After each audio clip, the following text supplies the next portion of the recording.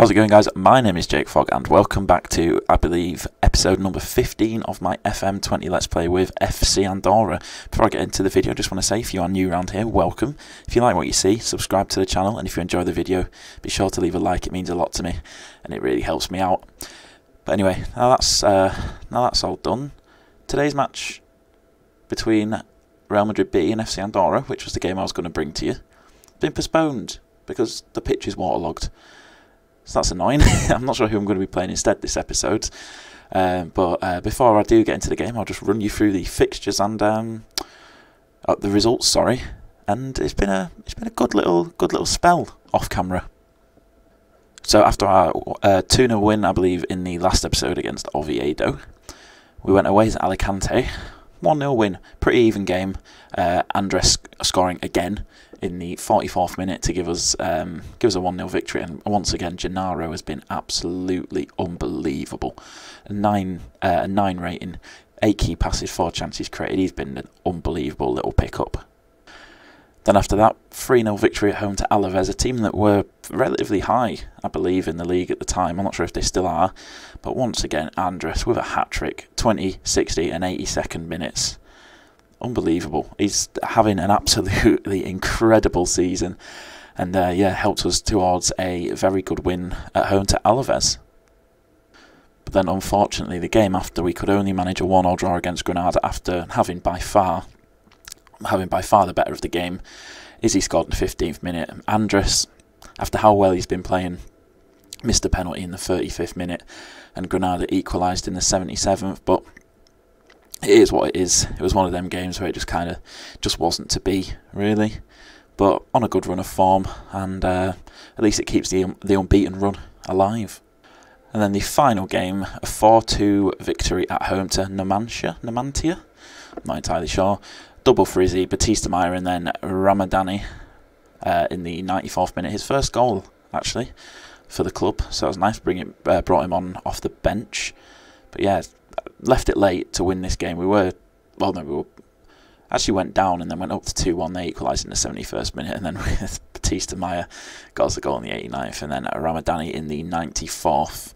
Again, a game that we dominated and a well-deserved win. So if we just look at that, it's a nice little month in October, that, isn't it? So the game today will be against Albacete, but if I just go over to my inbox, let me just find it. Manager, is it there? There we go. Won myself manager of the month in the Spanish second division. 5 matches, 80% win ratio, and 260 manager points. And once again, if I now find the player of the month, it'll be no surprise to you who won the player of the month. And it was indeed, if I can find him. Okay, that probably wasn't the best one to type in, but Andres, 5 goals in 5 appearances with an average rating of 7.82. What a player he is. What a player. So it's 11 games, 12 goals and 1 assist with an average rating of 7.81. He's almost at a goal a game for his entire career here. It's ridiculous. I never thought he'd be this good when I signed him as a backup to Ape. And look, there it is. Postponed. But actually, I've just realised, I haven't shown you the table. We're in 3rd. We're in 3rd place. Really, really, really good. Board expectations, avoid relegation. At the moment, we're sat in the automatics after 12 games. I mean, we're only in the automatics because Barcelona B can't get promoted, but it's not looking too bad at all. But anyway, I'll now skip forward to the Albacete game, and I'll bring you that. Oh, after the games we've played, we've dropped down to 4th. But obviously, we do have a game in hand over all these, and if we win that game in hand away at Real Madrid B, well, it'll actually see us jump into 2nd place. Unbelievable stuff. Okay, and we're back, and Miranda's game against Barcelona B has been postponed. I wonder if they've got a waterlogged pitch as well. It's obviously very rainy over in Andorra/Spain at the moment.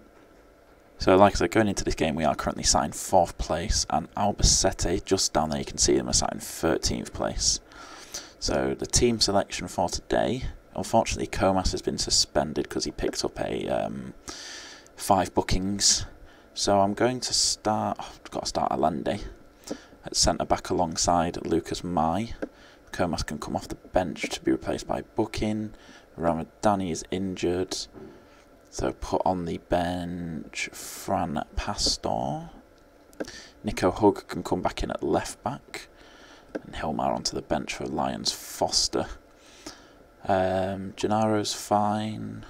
Gonzalez is fine. Yep, so that is, I'm pretty happy with that team. That is what I'm gonna start off with. So it's Banyu's in net, Nunez, Alande, Mai and Hug at the back 4, Gonzalez and Gennaro in the middle, Batista Mara on the right, Izzy on the left, Fidalgo in behind, Andres, who is up front on his own. Submit that team. Let's get into this game. Ooh, same system as us. Very nice. Challenge them, pick up where they left off. I agree with you on that one. Good team talk actually. Good job. Who's my assistant? Good job, Albert. And let's get this game kicked off. And oh, look at that, the draw. Draw takes us up to second. Unbelievable stuff. Well, been a very boring opening to the game so far. And as I say that, there is actually a highlight. This is the first highlight of the game. It's a goal kick to them. They keep the ball, play it rapidly, try to play it forward, and it's intercepted by Hug into Gonzalez. Plays out wide to Batista Maya. Can he play it through? Doesn't quite squeeze it through, but the ball's cleared only as far as Nunez to Gennaro. Back to Nunez to Gennaro. Gennaro takes it down the line, puts a cross in, falls to Batista Maya, and that's gone straight through the goalkeeper. Oh, come on. That was an interesting goal, was that? Let's see what it looks like in 3D. Because it looks like it just literally went straight through the goalkeeper. I don't know if it was high or whether the keeper dived and missed it. Oh, he just tried to palm it away and just missed the ball.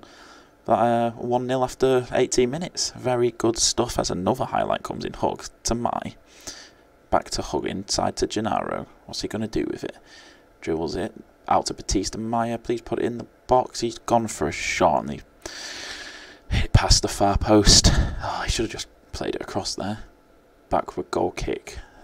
Keeper plays out, but Batista Maya gets it to Andres. Back to Batista Maya. Can he play through to Fidalgo? He can indeed. And Fidalgo goes for the far corner, and it's a good save by the goalkeeper. How did he miss that, says the commentary.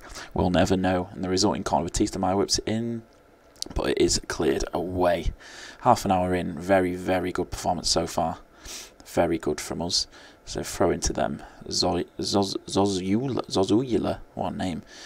They've still got it. Jimenez to Ivan to Olabe. To Pena, plays it forward, but it's just gone straight through to the goalkeeper. It's a terrible ball. He plays it out wide to Hug, and he plays it forward to Izzy, back inside. Now Gonzalez is taking it forward, the box-to-box midfielder, running with it. Back to Hug. Can he beat his man? He does indeed. And he puts it to the far post. It falls to Gennaro's got it on the edge of the box, and what a finish that is, Gennaro. His first goal of the season, his first goal for FC Andorra, puts us 2-0 up against Albacete, and what a way to do it that was. Let's watch it in 3 dimensions. Hug plays it in. Batista Maya's shot is blocked.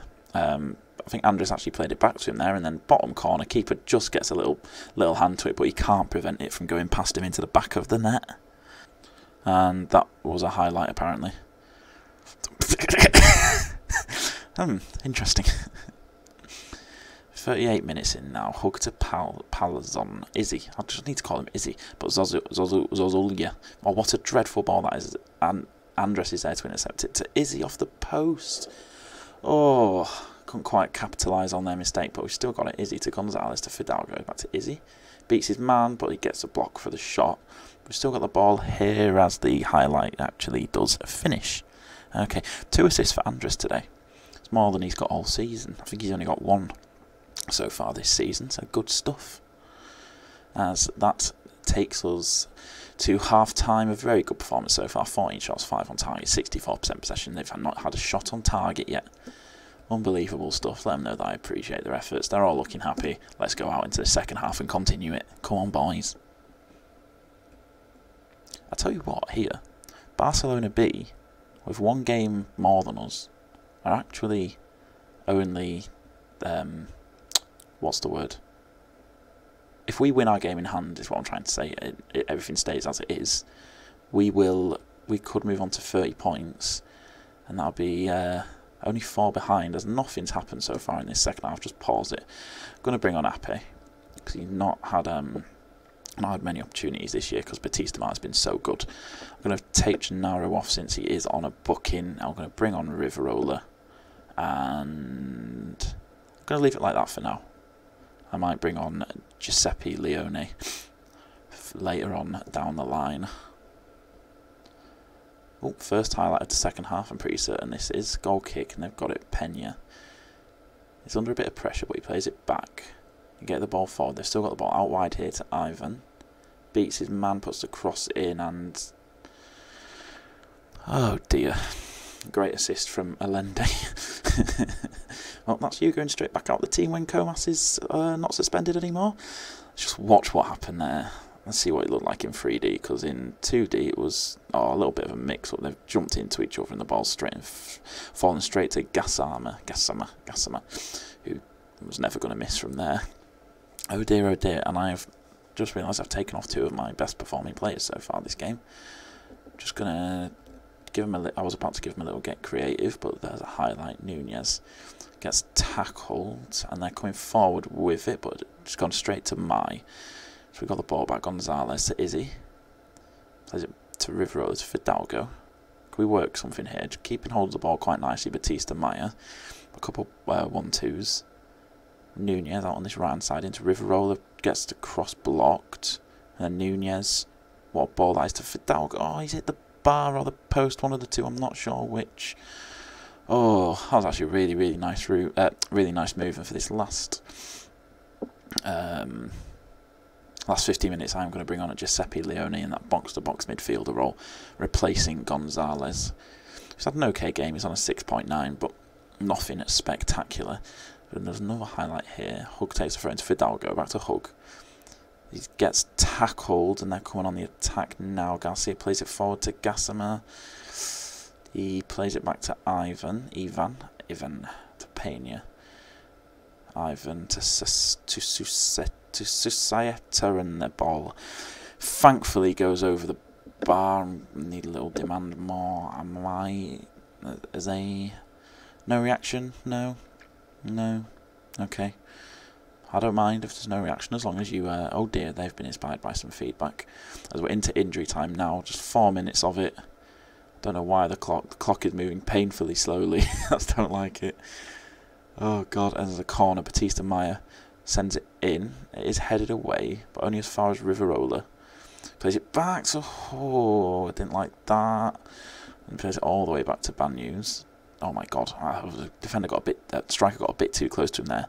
We're on the attack here. Hopefully Fidalgo out to Nunez. Can he play it forward to Riverola? But it's a dreadful ball. And now they're on the counter-attack. Oh no. But Mai rises well above them there. Now we're on the counter-attack. Out to Izzy on the left-hand side. Beats one into Fidalgo. How has he missed that? How have you missed that? Oh my god. 20 seconds left. And their keepers decide to hold it for about 5. That was nice of him. 10 seconds remaining. They're on the attack. I do not like this. Nunez with the tackle. And get it out. Get it out, son. Yes. Whew. That was far too nervy of an ending for my liking, but we do come away with the win 2-1. I'm going to tell them that the second half wasn't good enough. A couple of stressed players. I don't care. Should have played better. They reacted generally pretty well. But that leaves us currently... I'm sure it said that Barcelona had played a game and dropped... Was it? Oh, it was Barcelona's game that got suspended. It definitely said in that game Barcelona played 14 on 34 points. Very strange. Just a little glitch. I guess it thought that the game was being played, so it updated the table.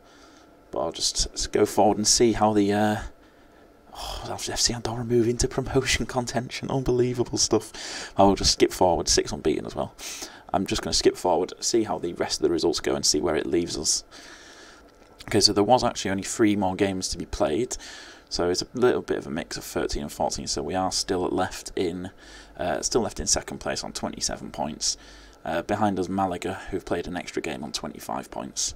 Then Espanyol on 24. Sporting Gijon on 22. Elche on 21. And Fuenlabrada on 21 points as well. So we're making ourselves quite comfortable up in this top, I guess top 7, if you ignore Barcelona B. With regards to the next episode, I'll do the last game. I'll either do this Elche game, since it is the last game before the winter break. Or I think I'll probably come back and hopefully do Almeria and Zaragoza. I don't really want to do Zaragoza because I think I've already played them on camera, haven't I? Were they my first game of the season? They were my first game of the season, so I may come back and do either side of this, so Elche and then Almeria, both games, but I'm not entirely certain, but I will decide. It won't be far in the future anyway, but that is where I'm going to end off this episode. As always, thank you for watching. If you did enjoy the video, be sure to leave a like, subscribe to the channel if you're new, and I'll catch you in the next episode.